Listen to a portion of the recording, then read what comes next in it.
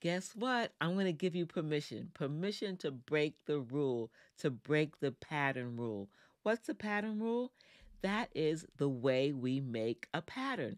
Here's an example. This is a spiral.